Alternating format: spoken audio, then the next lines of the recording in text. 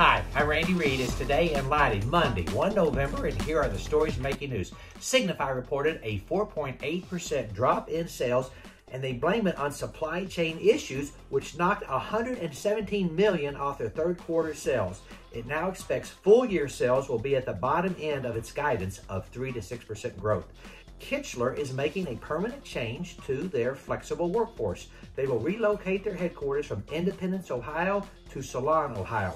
The Salon facility is designed to reflect a more dynamic culture, offering a mix of collaborative workspace for local or out-of-town employees. Not only did GE Current, a Daintree company, agree to purchase the Hubble C&I lighting business, last week they also gave $10,000 to the IALD Education Trust.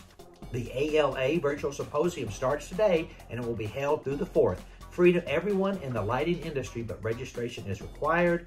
Thanks to all who participated last week at LightFair for our NLB Tesla Awards. We'll be posting those videos later this month. And Zumtobel has an opening for an inside sales technical representative. Dow was up 89 on Friday, NASDAQ up 50. Signify dropped $2.28 to 41.85. That's it. Go light up the world and have a great week.